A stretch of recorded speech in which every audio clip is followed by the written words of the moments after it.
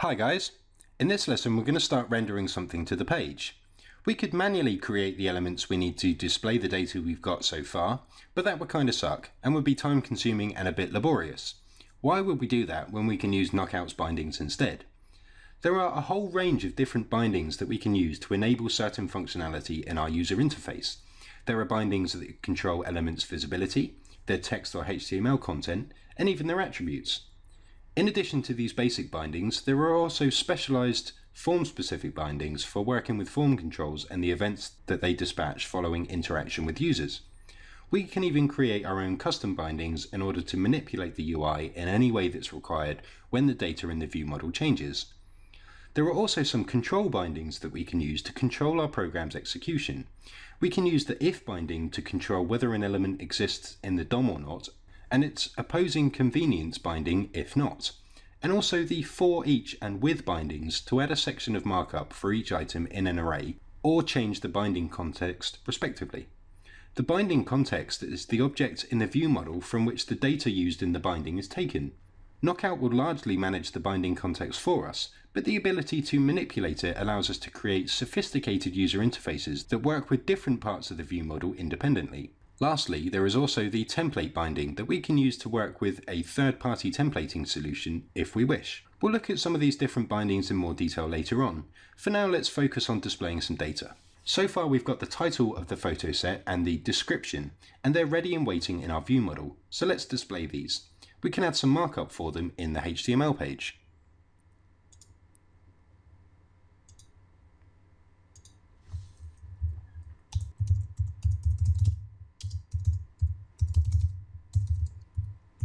So the outer container for all of the markup required by our application will be an article, and we give it the ID photo app. So first of all, we want to add a header in which to display the title and the description.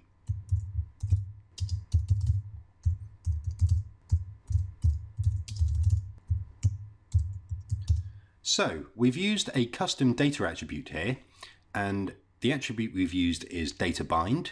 So this is how bindings are added when using Knockout, and we can add them to any HTML elements. We can add more than one binding if we wish.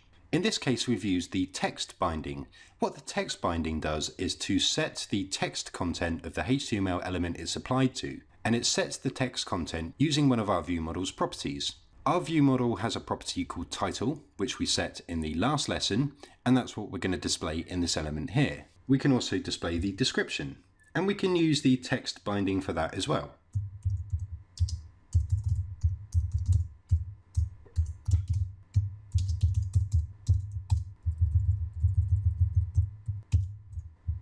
So bindings are applied using the HTML5 custom data attribute, and in this case we're using the text binding, and linking to the title and desk properties of our view model. Before these elements will display the text from our view model, we need to apply the bindings. So we can do this at the end of our app's init function. So let's just go back to our script file, and we want to do this right at the end of the initialization. And Knockout has a special method for applying bindings, and the method is called apply bindings.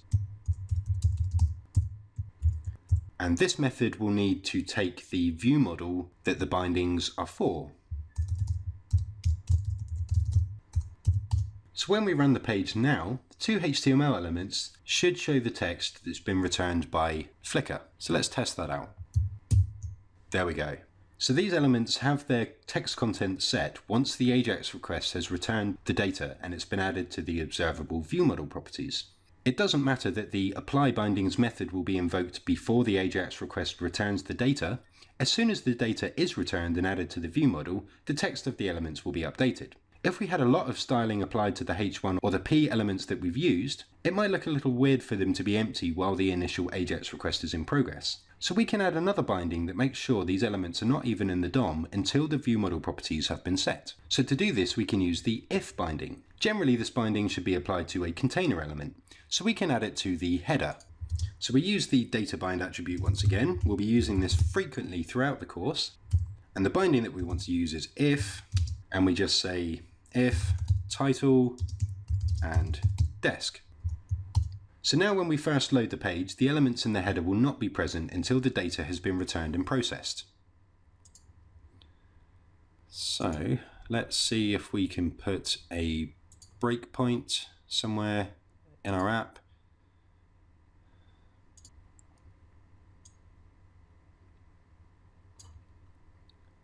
So